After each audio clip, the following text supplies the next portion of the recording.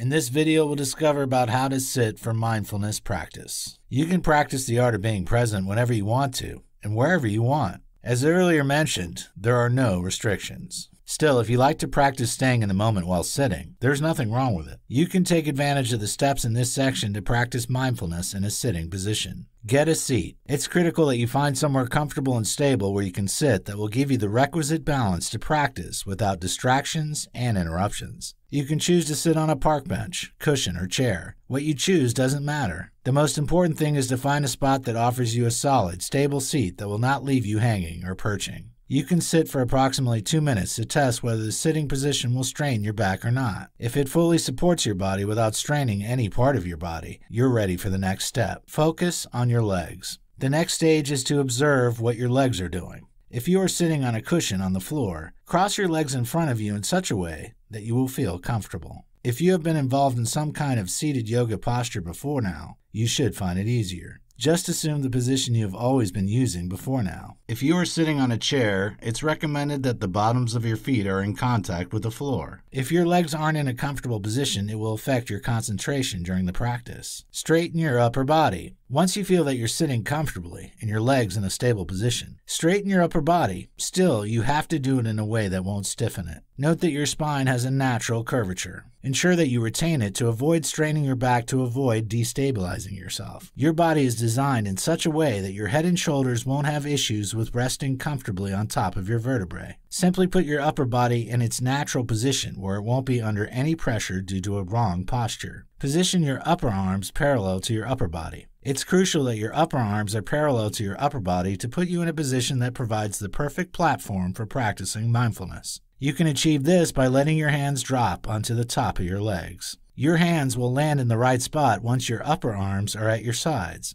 If your hands are too far forward, it will make you hunch, creating an uncomfortable feeling. If they are too far behind, it will affect your back. It will be stiff. What you're doing is more like tuning the strings of your body, so it's crucial that it's neither too tight nor too loose. Drop your chin a little. The next step is to let your gaze fall gently downward as you drop your chin a little. To get the best out of this position, let your eyelids drop lower than usual.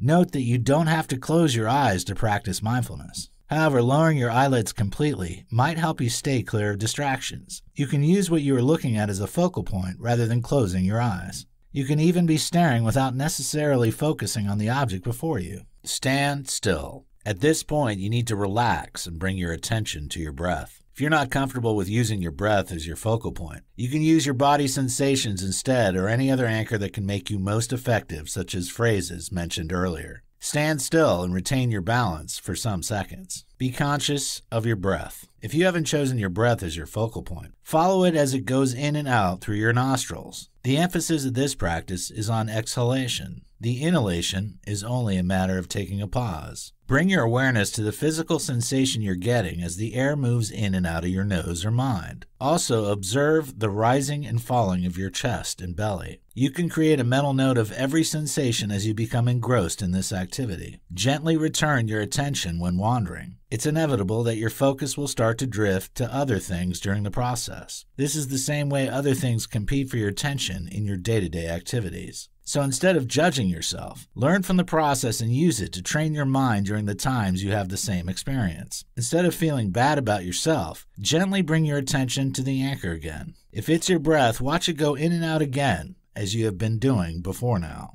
Don't pause immediately. There might be moments when you feel like taking a pause or making an adjustment after some minutes of practice. You might feel like scratching a part of your body. Still, don't lose control to your body. Plan when to take a pause to make the adjustment. This discipline will help you to train yourself to choose your actions. People that react to a situation without thinking about it are likely to make the wrong choices. So you should leverage the experience to build your emotional intelligence. You should dictate for your body and not the other way around. Observe and learn when necessary. If you observe that your mind keeps drifting away after bringing it back to what you're doing a number of times, you might need to stop fighting it. Instead, you can leverage the experience to understand your thought pattern. Observe the kind of things that are taking your focus away. Is it your bills or your relationships? Whatever it is shows that you need to work on your mind in that area of your life. You should make plans about how you can resolve an issue without being overwhelmed emotionally. Gently lift your gaze. At the end of the practice, lift your gaze or open your eyes if you have closed them. Take a moment to observe any sound in your surroundings. Observe how you feel right now. Also, pay attention to your thoughts.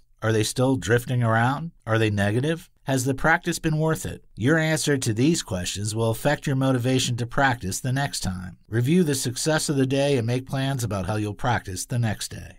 For more free educational content, visit learnforfree.biz. Content produced and distributed by AllSuperInfo.